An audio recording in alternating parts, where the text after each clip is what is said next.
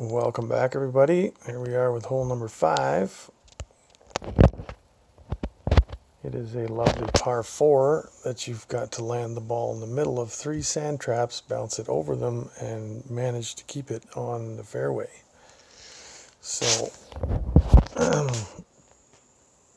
this one's kind of forgiving, but not killer forgiving. I mean, it's you're basically going to leave it where it is, your target, move it a little bit, and let it land in the middle of those 3 sand traps on the fairway and bounce over that last sand trap onto the fairway. Yeah, see ya. Whoops. Oof, that's ugly. That's probably a phone thing, I bet. So, that being said, I see.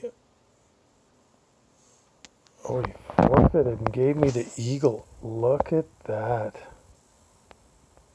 That is exactly what I'm talking about. I didn't even have to play the hole, and I'm getting an eagle out of this. This is too bad it wasn't on the weekend, but this is huge.